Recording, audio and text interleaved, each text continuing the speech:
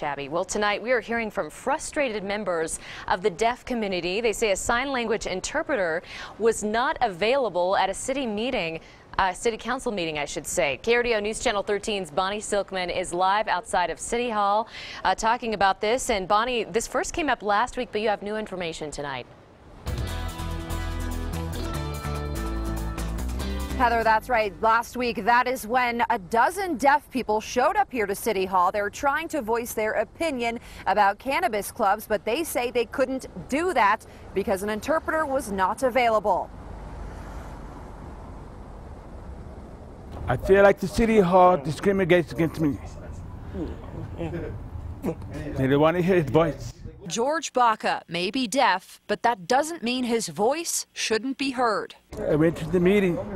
I requested an interpreter. But the city says that request was 48 hours too late. They're not going to admit that they got a phone call. I called them 72 hours in advance and told them we were going to need a translator. So they were given proper notice. They just didn't care about our cause or what we had to say. They should provide an interpreter. Closed caption on TV. Many people are wondering why closed captioning was not available at that meeting. The deaf community tells us that could really help close the gap between them and communicating with City Council.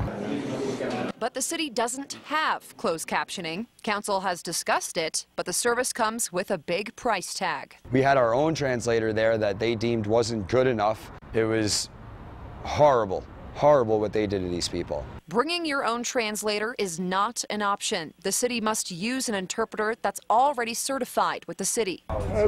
He said he thinks it's not equal. He's discriminating his rights.